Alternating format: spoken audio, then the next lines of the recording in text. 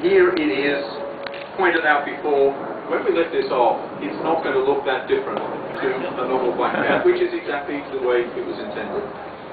But it is a rendition of the pathfinding, the new technology, the zero-emission technology for the future, and very proud to be here today with Kit Malthouse, Deputy Mayor of London, Chair of the London Hydrogen Partnership that is looking to drive this technology through to vehicle fleets in London. So at that point, hand over to Kit. Thank you very much. Thanks so much. Thank you, ladies and gentlemen. Good morning. Good morning. Thank you. On what's now a very exciting morning, because London has a problem.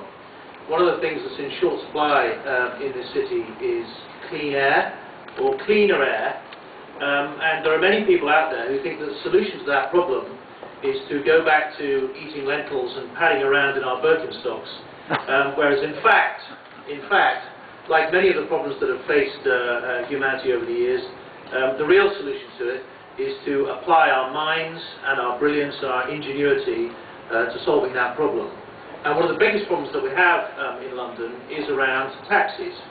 Taxis account for something like 20% of PM10 emissions in the city, and you will all, those of you who are Londoners, will have stood at the side of the road watching black cabs, diesel black cabs, belching fumes into the atmosphere, and I occasionally cycle and have been behind them, and so I've had mouths full of this stuff.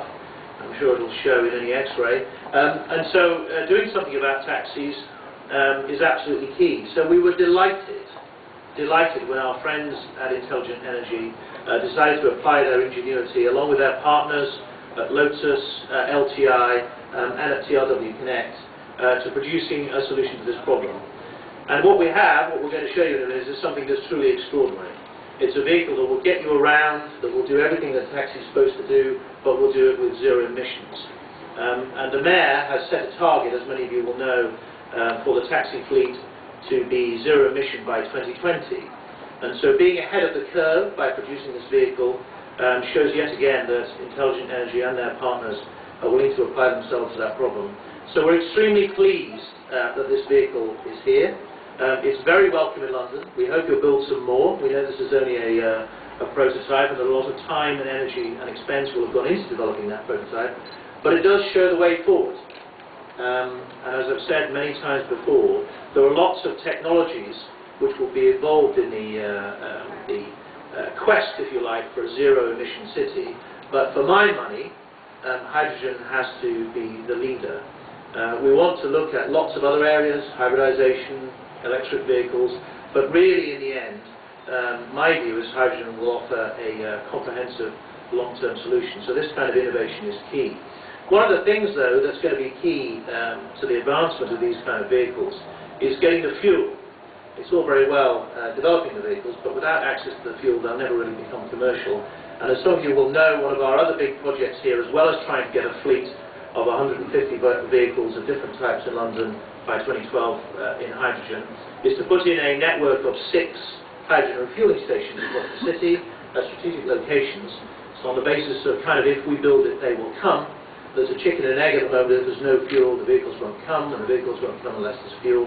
So we're going to put that down over the next couple of years and hopefully help to stimulate the market.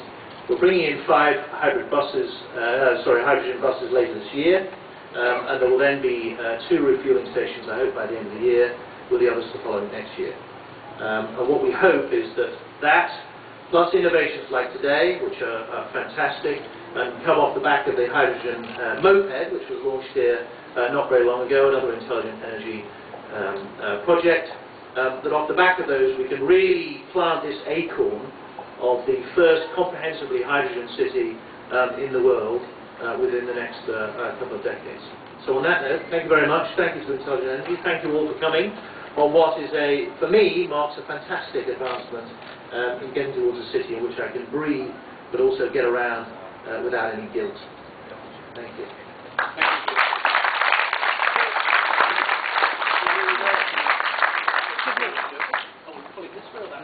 I think we'll go back that way. Okay. Ready?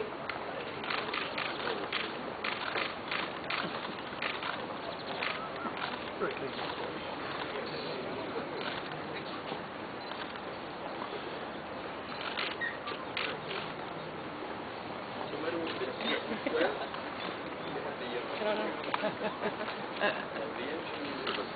Slap of the throat.